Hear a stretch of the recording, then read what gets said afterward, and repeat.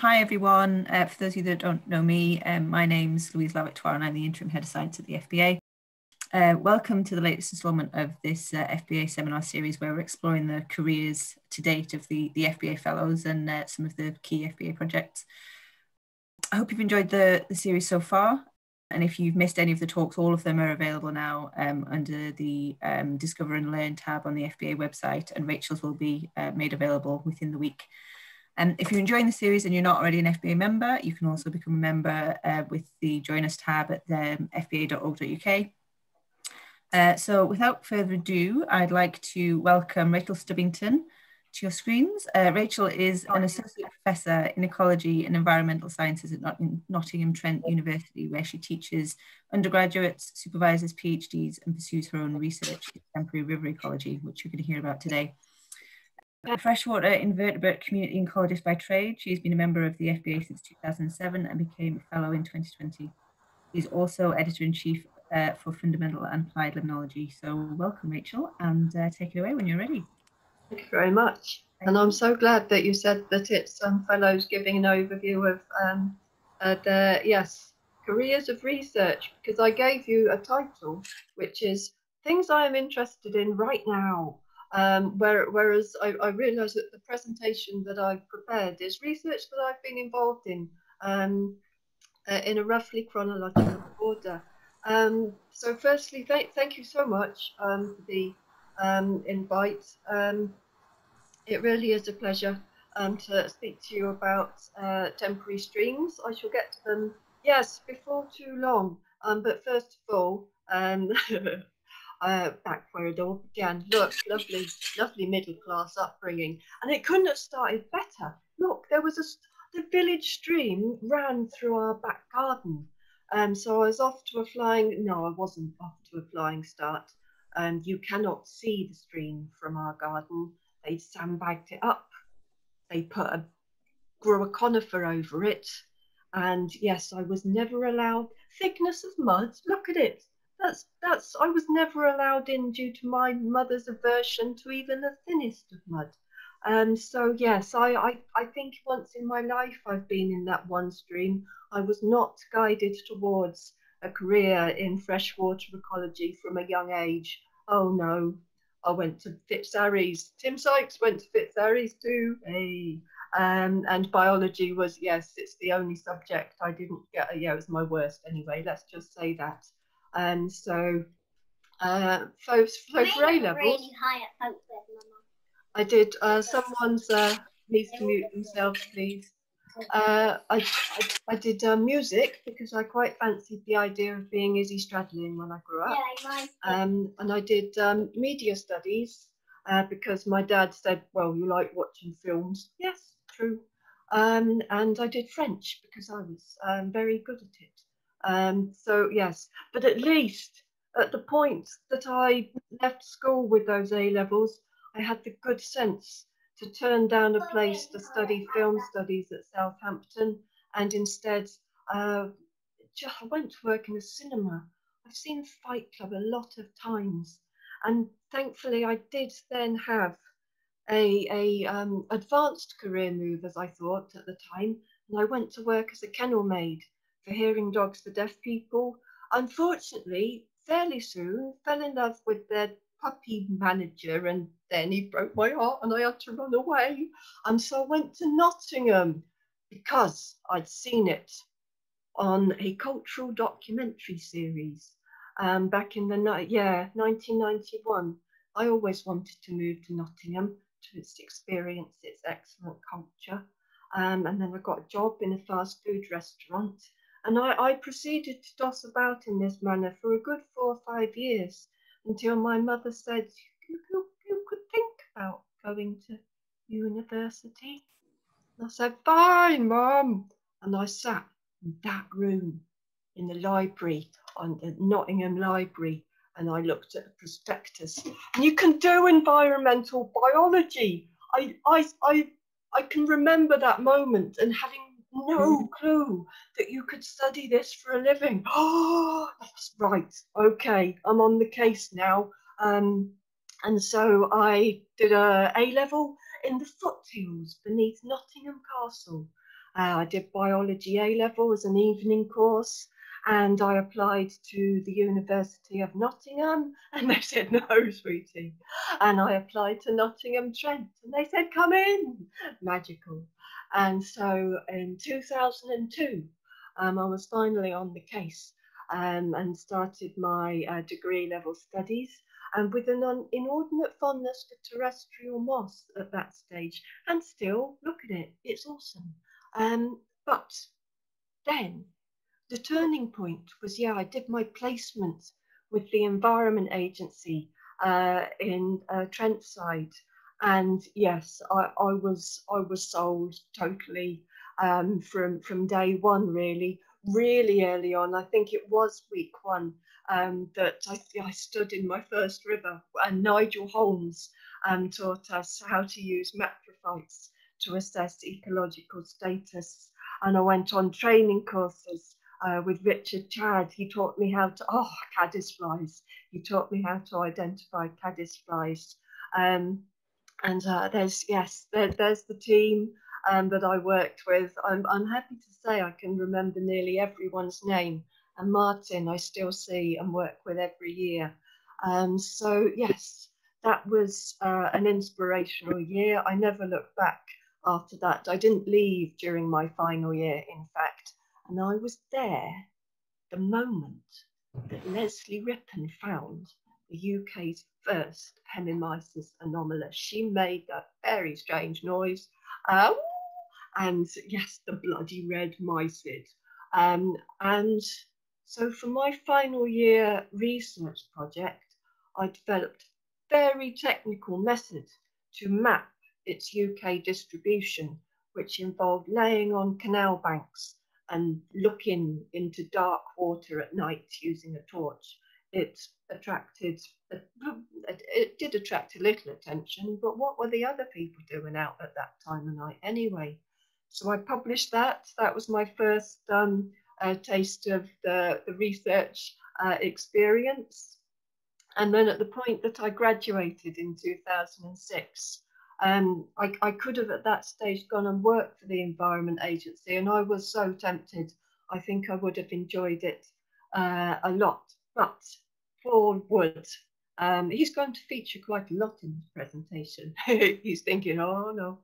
And yes, he was advertising at that time a NERC urgency grant, position to work with him on a project looking at invertebrate responses to drought in a near perennial chalk stream. So I headed over the county border to Loughborough and started this position. So Paul had already done a lot of work looking at the Little Stour, a largely perennial chalk stream in Kent, and it had dried a couple of times in the 90s during drought. And so we felt confident, well, he felt confident enough to go for the NERC urgency grant to document its response to and recovery from drying in the mid-noughties drought. And did it dry? No, this is going to be a repeating theme in my research, that took much to our surprise, didn't dry, didn't let this deter us. And instead of studying responses to drying, we studied responses to low flow, severe drought. And one of the novel aspects of this research was that it didn't just look at the benthic invertebrates, it had a paired approach, sampling the hypereic invertebrates from subsurface sediments as well. So these papers presented that research. And so the original idea was, do macroinvertebrates move into the hypereic zone in response to drying? But we didn't have any drying. The whole point of a refuge such as the hypothesized hypereic refuge is that it promotes survival during disturbance. There must be some agent of mortality, I love that phrase, And so during floods, you're onto a winner. If you're in the surface stream, you're probably going to be whisked downstream. If you're in the hyporheic zone, so long as you haven't got a bed scourer, you're onto a winner. Then during drying, it makes sense to migrate vertically to stay in submerged, saturated sediments. But during low flows, it's just quite nice, isn't it? If you're living in a river, it's yes, moderate hydrological conditions. So it was a concern, but we did find a really strong response to temperature in these streams. So the benthic invertebrate communities, this is the point at which we'd expected to find them moving into the hyporheic zone in August in response to the lowest flows, and we were expecting drying. But what we actually found was that it was the month before that, and what was striking about this month, so you can see decline in benthic densities, peak of hyporheic densities, and decline in benthic richness, stability of hyporheic richness. And it looks like the threshold was passed, a thermal threshold that triggered those migrations into the hyporheic zone.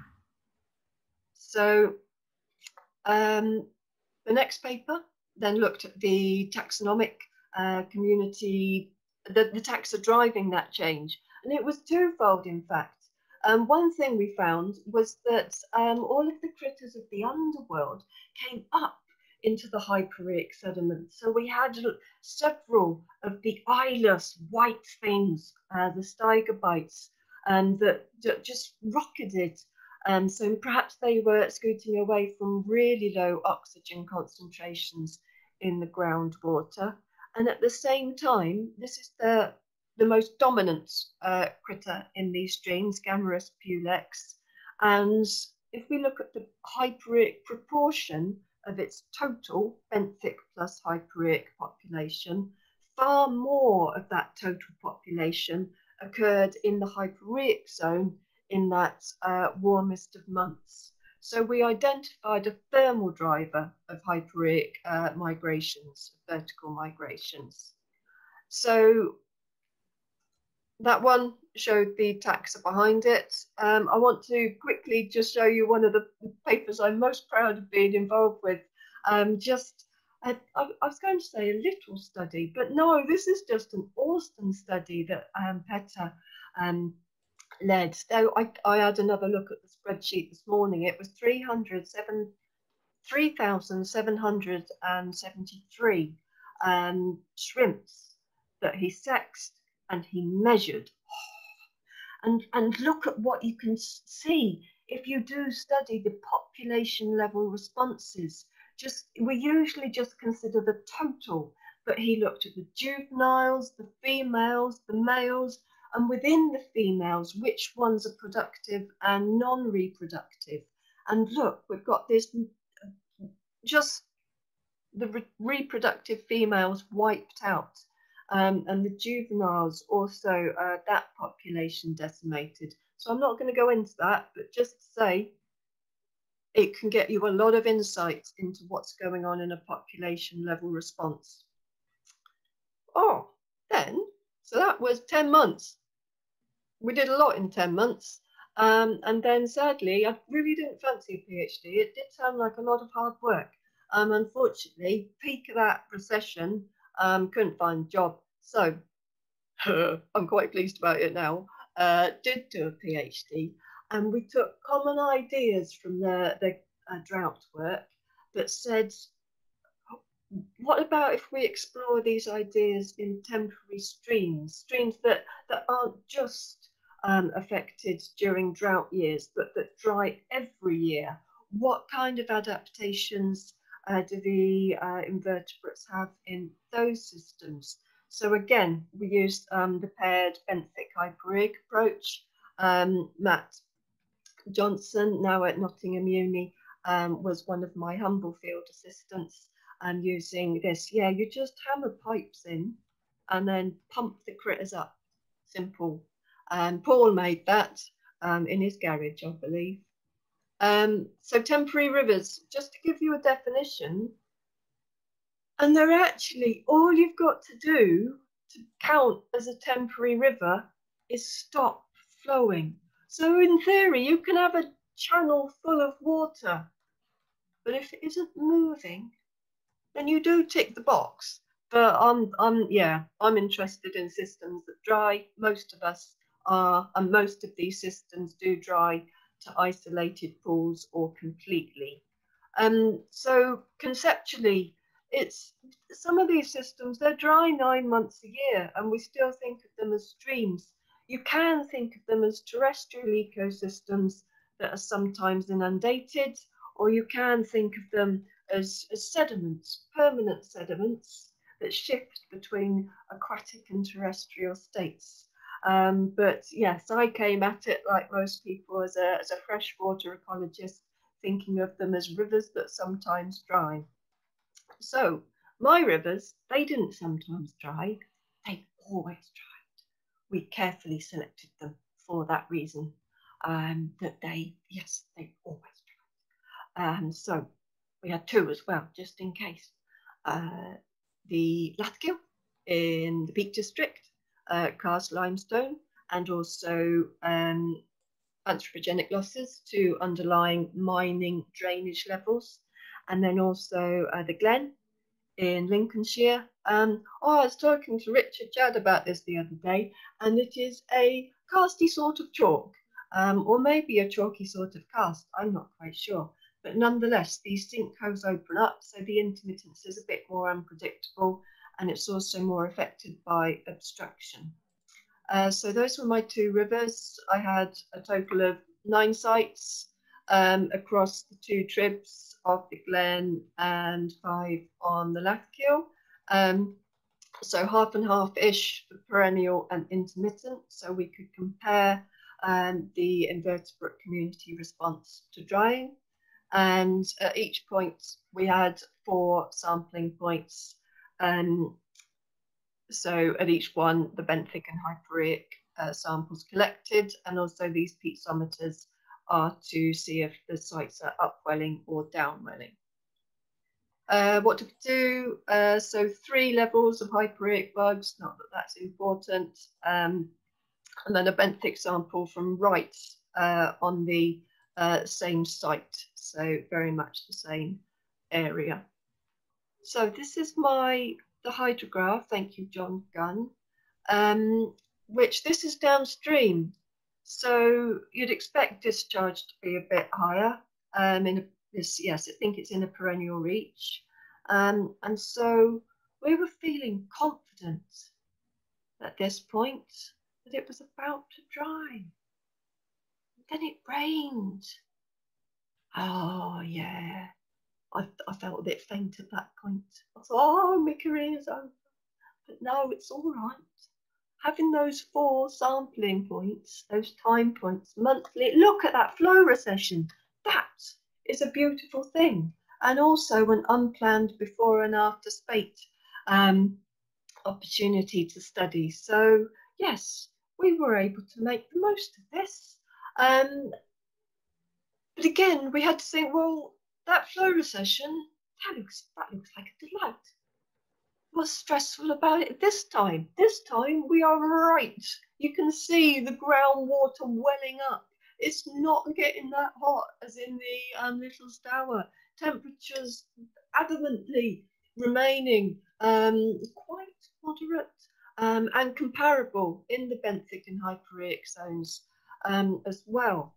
But huge declines in reduced habitat availability. So this is site 4 for some reason, and you can see just how much of the submerged habitat was lost, and a similar pattern at really all of the sites. So I've shown, yes, photos for 2 and the cross sections for 2. So you've got that reduction in habitat availability. At the same time, the Gammarus, they're having to move into a smaller space in order to remain in submerged habitat. So as depth declined, the benthic densities of Gammarus pulex shot up, and they're supposed to be, they're not shredders, they eat anything. They, yes, quite happy to eat each other. And so as they're moving into a smaller space, you've got real intensification of biotic interactions. These things, they were very abundant, I think up to 6,000 or so individuals per meter squared. So that is a biotic stress.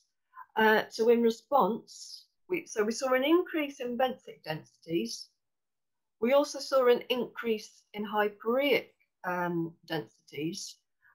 Well, yes, you're comparing an area with a volume, so let's be a bit cautious with the word densities. But what we did also was look at of all the gammarids that were present, what proportion is in the hypereic zone, and that I'm going to show you a horrendous conceptual kind of diagram in a second.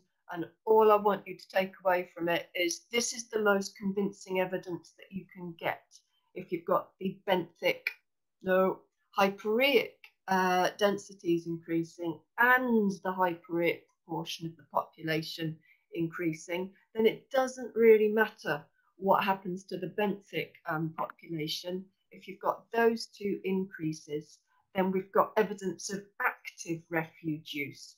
It's really common to see the hypereic zone described as a refuge, but of all the studies that I could find about 10 years ago, most of them don't actually demonstrate that the critters burrow down.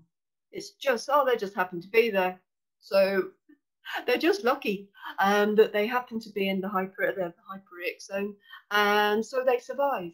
Whereas what we did, and what just a handful of other studies have done, is demonstrate active evidence that they actively moved in to the hypereic zone. Yeah, gloss over that. But the hypereic zone, by its definition, not that you need to worry about its definition, but it is saturated.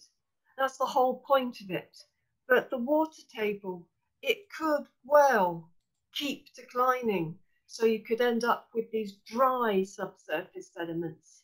And at that point, freshwater ecologists usually walk away and just assume that everyone dies, but not Paul Wood. Oh no. I think you got the idea from Andrew Bolton. Most of the good ideas in our discipline, you know, Andrew had them a while ago. So Paul look at him, overseeing the work of his mud collectors. So digging up dry sediments to inform rehydration experiments. So I've been involved in a couple of papers looking at this idea of the invertebrate seed bank, which does not contain any seeds. Apparently it should be called the propagule reservoir, but that isn't catchy. So bit of background. In rivers that dry, the communities, we know they persist, but they are thought to be resilient. In other words, they're knocked out, but they bounce back quickly. They recover quickly through recolonization, whereas their resistance, their capacity to persist in situ in the dry reach is described as low. But that's because we don't bother rehydrating sediments. If you do, then there are plenty of dormant things, eggs, juveniles, adults as well, that are surviving. So so the seed bank is any viable life stage of an aquatic invertebrate that persists despite the loss of free water. So this, if you rehydrate, then you can greatly increase your idea of is that a refuge? Is that enabling macroinvertebrate persistence? So a couple of papers. Paul was he kindly let me contribute to one that Adam Greenwood had led as part of the BSc Nuffield project. And then I also did one that I'm going to talk about for a couple of slides now, where me and Thibaut Datry, we compiled all of the seed bank studies we could find and did a global analysis to try and document their importance. And quite a lot in it, really. So a mean of 12 taxa per seed bank across, it was around 10 studies, and I think 4 of those were UK, but a couple of America and a couple of Australia and France. So biased, but what we could get. So highest in temperate France, but some of those samples were taken very soon after after water was lost. And what we really want to know is who survives right till the end. So that is probably an overestimate. Who did we find? No surprises for guessing, chironomids and worms. But in addition, lots of true fly larvae, lots of different families, lots of caddis larvae, particularly I think there was a New Zealand study that supplied a few of those taxa, and lots of beetles, dytiscids, and the like. And I must mention my one lonely stonefly that at the end of the experiment, so most people rehydrate buckets straight away at the end of summer for about a month. And I dutifully cleared away most of my experiment, but there was one bucket that I left over winter, and I did not explore it until the following spring. And that is the one bucket that had Brachyptera risi in it. And so that is telling us perhaps if we did much longer rehydration experiments with a cold period in them, that we could find a lot more life surviving in there. But no evidence that the shrimps or the mayflies can hang on very long in those sediments. It looks like seed banks could be really more important in temperate climates. So if we have a look at, so important, bad word, but we just defined it as the proportion of flowing river taxa that were present in the rehydrated sediments. And this is about 0.8 up here, about 0.2 down there. And so temperate England, it must be easier to survive. If you're an aquatic critter, just dry sediments in the UK, they're just not as dry, our sediments in the UK, are they? It probably rains in the morning. And so with those regular inputs of moisture, just helping to keep the seed bank going. And so we found that, yes, the proportion was higher. Yeah, that exception there in an arid zone is because of a high proportion of very few critters, very few taxa in that case. So abundance, some evidence that abundance drops off pretty sharpish, but that richness declines more gradually, but nonetheless is maintained. But yes, what we really want to see now is what happens.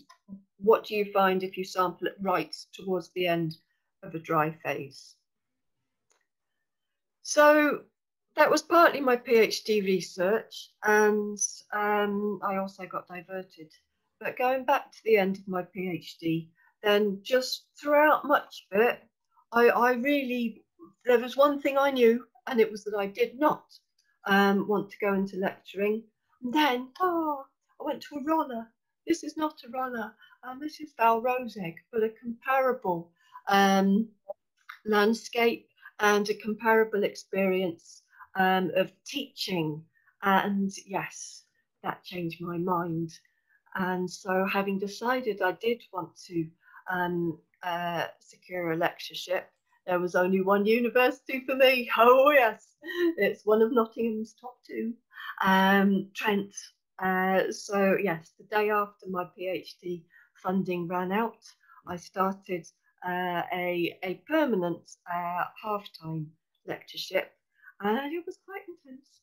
I was module leader for this first year cell biology module, which involved running labs with hundreds, literally about 100 students in there. We opened our swanky super lab, and I was tasked with showing Bob and Parky round. It was, a moment. It was a glorious moment. But it was, I can remember Paul saying to me in these days, just try and keep publishing something. Working with students helped me to do that. Atish, he's emailed me this morning. He says he's got to teach today, so isn't here. But yeah, look, this is his experimental mesocosm facility, a recirculating flume, also a cattle drinking trough with gravel in it, but worked very well. So we've published a few papers looking at experimental approaches to documenting those vertical migrations in response to drying. And also, yeah, JP was a BSc student of mine that did a summer project with me. Oh, look, that's Marie-Jo Dole-Olivier. She's such a hero. And yes, she taught us how to use this Bourouche method of sampling hyporheic invertebrates. So I kept things ticking over, and then Smyers happened. Smires, if you're French. And yes, so, and I must acknowledge John Sadler at this point. It could have been him who joined instead of me, but he said, you have it all. Thank you, John. It did indeed change my life, not least because on the very first trip in 2016, I met Judy England from our environment agency. And yes, just a random assortment of shots. And so I've done, yes, training schools to support early career researchers. There's been a lot of working group meetings to advance particular scientific goals, as well as, yes, it's primarily a cost action, is primarily a networking project. And so we built a network as well as, and then jointly progress the scientific goals.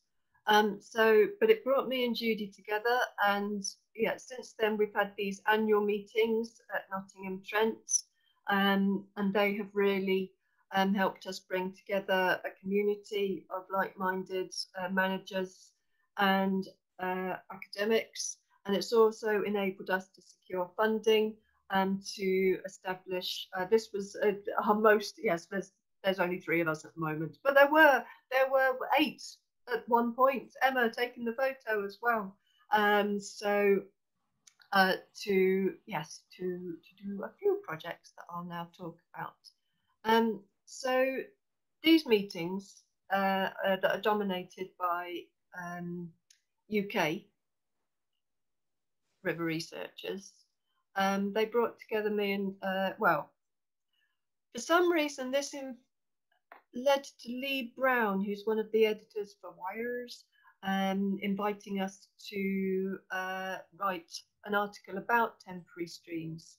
And so trying to change perceptions from, in the UK, a dry stream is so not often seen as symbolizing droughts and human impacts and abstraction. And it's so difficult because sometimes it is due to over abstraction, but we need to balance that with recognition that sometimes the drying is natural.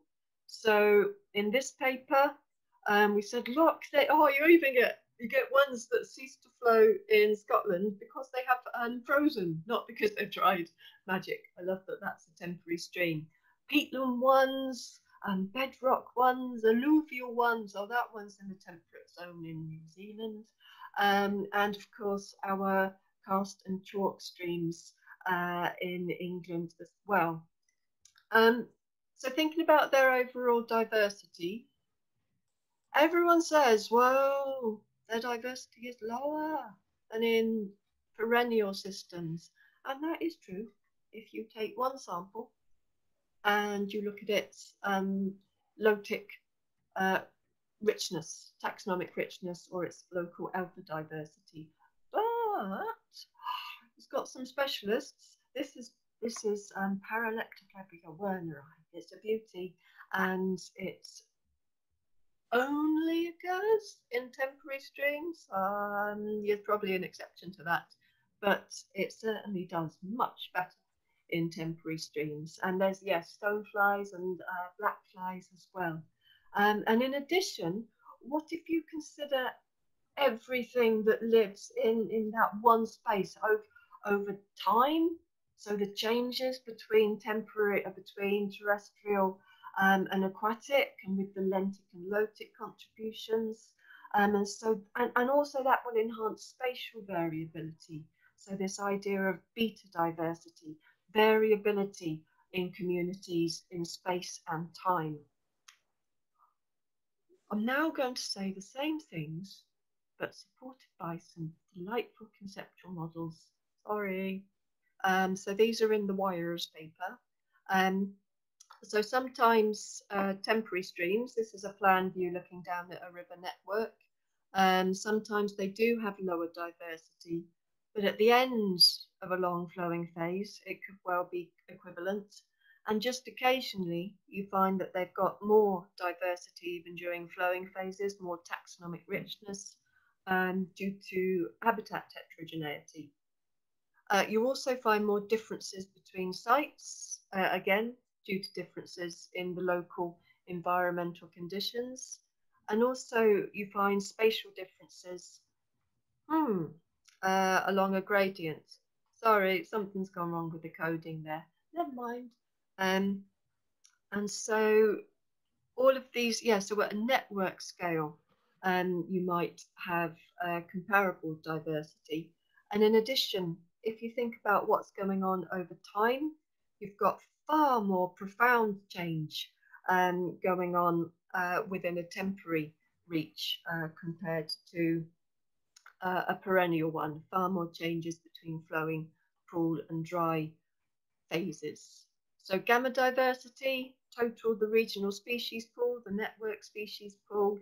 We don't know enough yet to say if it's greater, different, comparable to a perennial one or not, but there's certainly a lot to suggest that it's buoyed up by contributions of different taxa.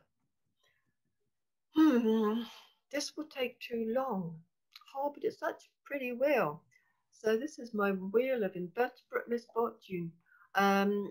So trying to conceptualize what is happening with the generalists, the field symbols, and the specialists. So diversity, richness might increase over time.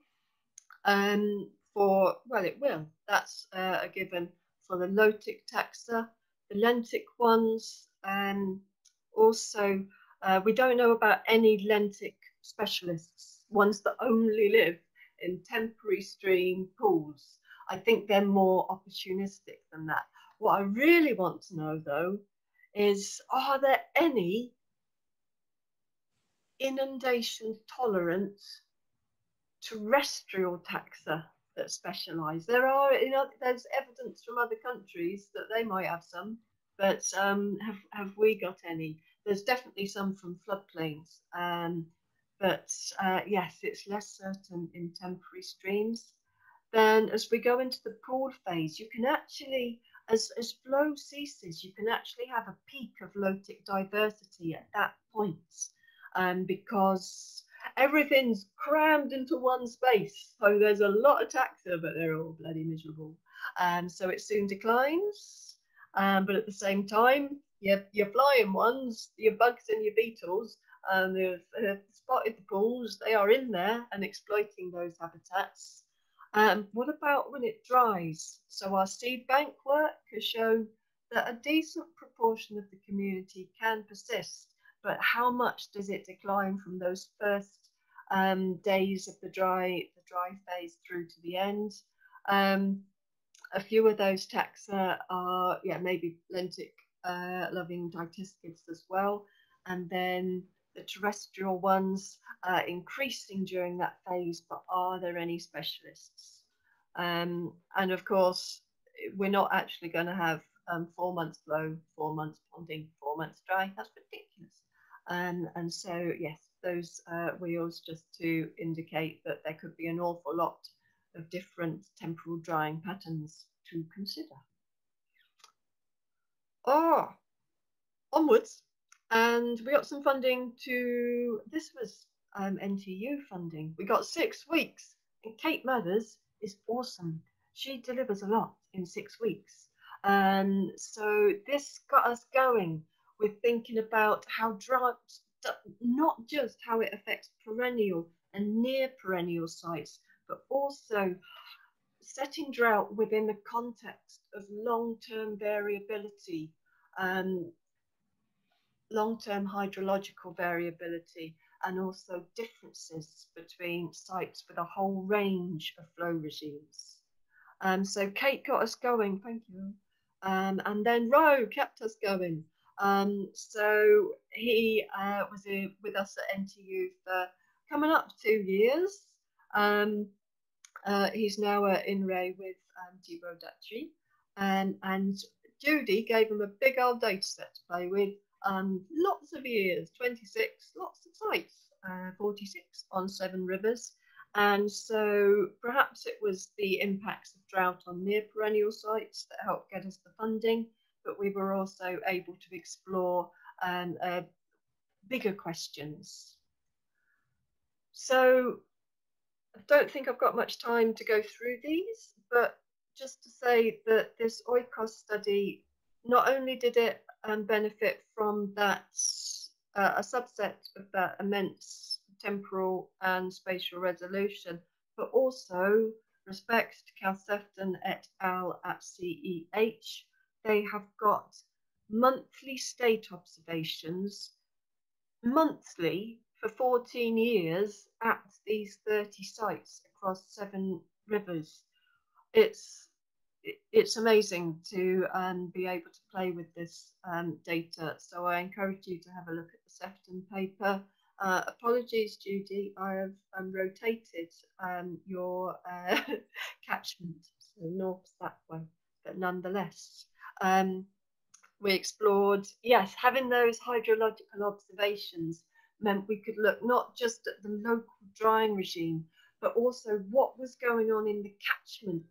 What was the spatial extent of flowing reaches in the catchment? What was the spatial distribution of flowing in relation to ponded, in relation to drying?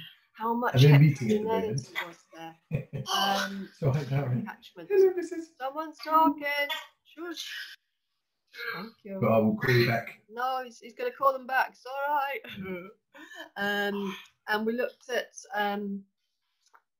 biodiversity at 3 scales. So local, between site and between time differences, and then gamma, the regional species pool. And basically what we found was that some of those local drivers, the proportion of months in flowing, ponded and dry phases at one site affected local diversity, but it was the regional scale drivers that really determined the differences among sites. For example, as the extent of flow in the catchment increased, spatial variability and community composition decreased because of flow allowing greater dispersal. Gamma diversity didn't, however, vary. I knew it. Haven't got time to do the ecological indicators one. I spent about 6 hours reading the Chad paper who proposed this drought effect of habitat loss index, and seeing how Ro's research complemented that. Basically, it allowed, yes, we showed the performance was best of Delhi at near perennial sites. But yeah, the intermittent sites were more difficult to characterize. And so this is really showing us that we also need to consider non-aquatic taxa and the semi-aquatics as well, And so that brings us on to England et al. And a quick shout out for Judy's MIDS index paper. So this is an index that includes, look, they're all semi-aquatic, and this is where the terrestrial list starts. So considering all of those taxon-specific responses within an index to characterize responses to intermittence as well. So we've now got these tools for documenting responses to drying. But what I really want to know is, can we characterize ecological health, the ecological status of temporary rivers? So there's a two-pronged attack. The dry phase communities, and not just the aquatic things that are persisting in the seed bank. So in fact, I'll come on to this one briefly. So at this paper from 2019, we thought about dry phase indicators of ecological status. And we used everything that was available, and it was all aquatic organisms. Doesn't make any sense. So George's research and Chloe's research have been thinking about the terrestrial dry phase communities. Can we use them to assess ecological status, or are they just really responding to moisture? So that's a big question. So Chloe's PhD, Judy is co-supervising, and Chloe likes her plants. And so that site there, it makes it look bad, doesn't it? What is there to characterize? But if we look close up, and if we look at these 6 images, you can see that there's a lot of variability among sites. And so, yes, complementing the plant equivalent of Delhi, perhaps the plant flow index that Chris Westwood and colleagues have developed that documents responses to intermittence.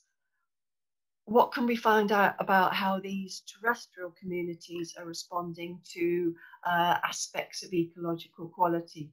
And so look out for Chloe's research on that in the coming months and years.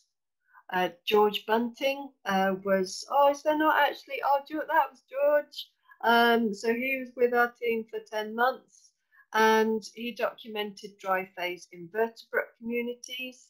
And the key point about this was that even there was not a lot of variability. Look at those dry phase lengths, 2 weeks, 63 weeks, and 100, yeah, so over 3 years that they'd been dry when we sampled in summer, and then 9 weeks and longer periods when we sampled in autumn. So we tried a couple of methods. We focused on identification of the beetles and woodlice, and we calculated richness, abundance, and an index of rarity as much as anything, and just loads of taxa, and also loads of taxa simply within the beetles and the isopods. There were so many taxa, spiders, we just called them spiders. And Chloe's probably going, oh, because she knows that there are loads of species of spiders that live in dry channels. Springtails, Alan can, Nutter, he says springtails are easy to identify. Yeah. But yeah, what can we use them as indicators of ecological status? So it's so exciting to think about what these communities that we've never considered before, are they just responding to moisture, or can we use them for more than that? And I think I can go straight on to the next slide. 7-day pitfall traps were, yeah, better than hand searches, and shorter pitfall traps for documenting richness, definitely. But look, the ones that have been dry for 2 weeks, they had, yeah, had more taxa than the ones that have been dry for 3 years. So that indicates that actually you can go out soon after drying and still get a decent number of taxa, a decent number of individuals, and estimate the site quality. But we are at such an early stage. I mean, look, we can hardly say, well, that site had a longer, it also is a grassy ditch compared to these ones. That there's so much difference in the sediments, in the plant communities. We're well aware that there's a lot still to do. So at the moment, we're simply saying, look, the carabids in particular could be useful. We also recorded a few rarities, nationally rare or scarce, ones associated with damp habitats. So that's an indicator that these dry channels could be relatively moist channels if you are a discerning beetle. So George's paper is out in Wedge, and it's the second study ever that I'm aware of to simultaneously consider aquatic and terrestrial organisms. I must mention Kieran's work. He's going to continue where George left off. No, he's been allowed out now. Look, there he is, putting sensors. And so we're using temperature sensors to document patterns of flow. And this is already attracting attention from hydrology colleagues, and will greatly inform his understanding of the communities. We're hoping to do far more with the terrestrial invertebrate communities. From this spring, his field campaigns will start. Yes, it's going to happen, definitely. Oh, there's no time for Indy. Okay, so what I really want to do is enable accurate ecological status assessments in temporary rivers during dry phases, potentially using terrestrial fauna. But also we do also need to look at the aquatic invertebrate communities and see, can we disentangle their responses to quality from their responses to intermittence? And so I've been trying to do this for a couple of years. Richard Chads, as well as Judy, has been on board since this opinion piece in Stoughton in 2018. We've just submitted, it's gone to review. Last week went to review and this is a global analysis trying to disentangle responses. But the recommendations that we've made in that paper, they've already given us a vision of what we need to do in the UK. And so we have formed a core team of starting to enact the disentangling recommendations. And we've identified that ASPTs, James White did it first, granted, but we've advanced the idea that richness independent measures of quality can have independent responses to drying and to impacts. So that means we can use an ASPT to assess quality, but we need to calibrate it first. So we need to define our reference communities, our expected communities at unimpacted sites. But that could just be one taxon. So we need to measure a richness as well. So we need to define a richness list of the expected, the adapted, the drying adapted taxa that are occurring. And we're going to start by focusing on the chalk, the winterbournes, that have regular drying, simply because that is currently the ecosystem type for which we have data. Totally recognising that there are a huge diversity of other temporary stream sites in the UK alone. Come to these conferences and find out more about disentangling. So there are 2 temporary river sessions coming up online in the forthcoming months. We've got one at the American meeting, SFS, in May. And then Dublin, I've always wanted to go to Dublin, Dublin. Seth's will have a session at that conference as well. So I hope you can make it. These people just, obviously I have missed hundreds of people, but I could not do it without these people. Thank you so much. It is a pleasure to work with you. And that's Chris, my boss from NTU. He's also awesome. And finally, FBA. Love them. Been a member for a long time without fail. And I hope that you will also consider becoming a member if you are not. Got a whole minute for questions, Louise. That's brilliant. Thank you, Rachel. That's fantastic. So yeah, we'll crack on with questions. If anybody's got any questions, could you pop them into the chat box and we'll ask them now. We'll kick off with one about how does pollution affect the seed bank? And there's a couple of people interested in this.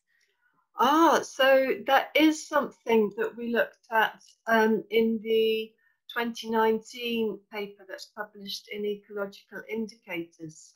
So this one, it's actually the only data set that we've got that can answer that question is from a Bolivian seed bank. And we did identify that, yes, that you could use a BMWP-like metric based on the seed bank taxa alone, and you could identify differences. So definitely there you can pick up differences, and so those differences in ecological quality will persist into the seed bank, and will be reflected in the seed bank as well. Did that answer the question? I think it did, yeah. Has there been, well, I guess I have one as a follow-up to that then. Has there been any work done on what types of pollutants have what types of effect on different taxa? I think all we've done so far is say that water pollution, that you can still pick up the differences in water pollution after in using seed bank assemblages. I'm not, considering that we used the only 10 studies we could find, and there's been about 5 more since.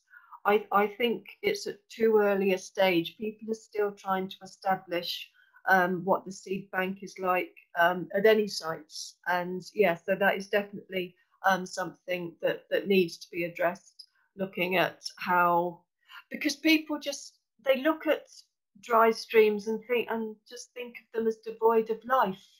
So, and tread on them and things like that. And I think that they're improved. There's work at the moment coming out saying, oh, let us pump sewage-laden effluent into the streams to support their flow. No, don't do that. Like a brilliant idea. So yeah, we need to accompany it with reconceptualization of the idea. And I think we've started to do that. So I say we, not just me, oh no. That yes, the global perceptions have started to change towards thinking of a dry stream as being full of, yeah, not just terrestrial life, but still full of aquatic things hanging on in there. Great, thank you. Somebody here is looking to, somebody's just put something that's moved up. I'd like to investigate some drying streams on Lundy. Can you point me to a paper with methodologies that they might be able to use, please? Sorry, I missed the first few words. Somebody's doing an investigation on drying streams in Lundy, and they'd like to look at some papers with methodology that they might be able to use. Can you what suggest would they like to papers? sample? I would say that, where is it? First slide.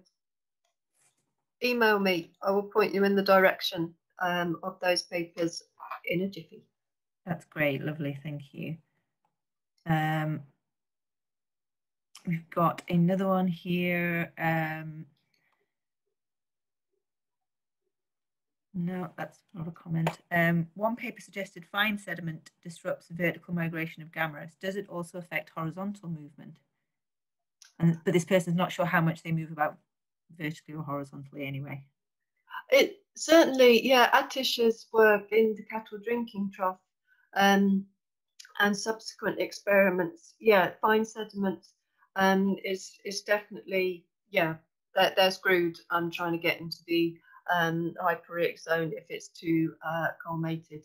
So, but horizontal movements. I mean, we know from quite a bit of research that because horizontal, yeah, I don't know any more than the average person about how fine sediment. I think it would affect your overall community composition.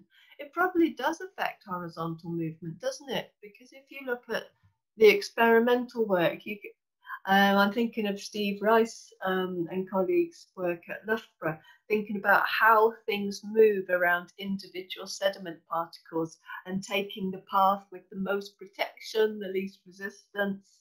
And so I imagine if all of that, or if all of those pathways are blocked by fine sediment, that's, oh yeah, you've got far less choice then, haven't you, about which way to wander. So I'm going to, that's a bit of a non-expert response. Great, thank you. We've got another one here. Indices of ecological quality or status in perennial systems were always based on research on species requirements and knowledge of their population biology. But this person saying we have nothing like so much knowledge of most of the species of intermittent systems. So can we shortcut that phase, or should we shortcut that phase, or what can we do to address that? No, the vast majority of taxa, if we're thinking about the aquatic invertebrates, then I would say 95% of the taxa are in common with good quality perennial streams or poor quality ones. And so we can transfer that knowledge of their environmental requirements across. And we're certainly, in developing the new index, we're certainly, yeah, for our aspect of ecological quality, we're not considering changing the WHPT index. We want to, yes, to facilitate uptake of any new approach. We certainly want to work within the confines of the WHPT index.